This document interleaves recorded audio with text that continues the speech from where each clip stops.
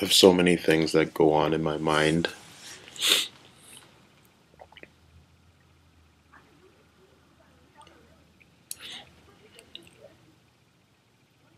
I think with some things I have an external locus of control, but with other things I have an internal locus of control, which is awesome in one sense because I like actually do what I say I'm going to do with people at a level that is much different than I experience with people. Um, but then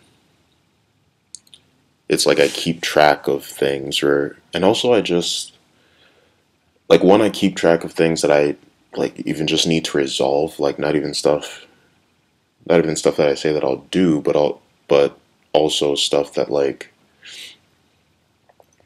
just isn't resolved. Like I feel like I have to resolve everything, like with people if there's issues going on,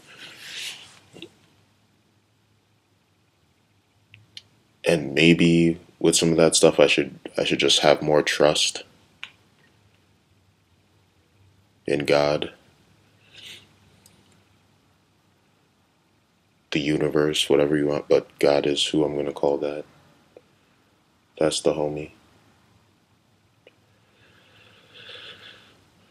And not, I mean, Christianity has a pretty, like, way of looking at things, and they could be incredibly right. Maybe they are incredibly right. But there's something deeper in the world that, like, if you take the time to, if you pay attention or slow down, or just in or certain times of your life, it's like things line up that you can see, like, something so deep and true,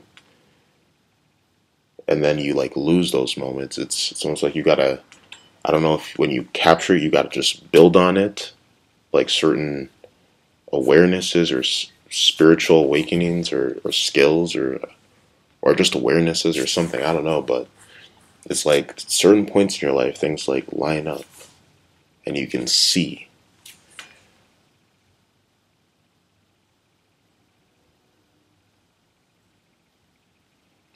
And we can all kind of see in a sense. We all have, our own lenses and can see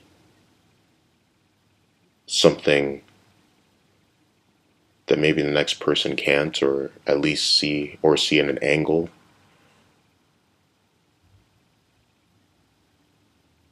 that the other person doesn't look from. Like we all see a little bit, and if we put all our angles together, or all our lenses together, that's the road to truth.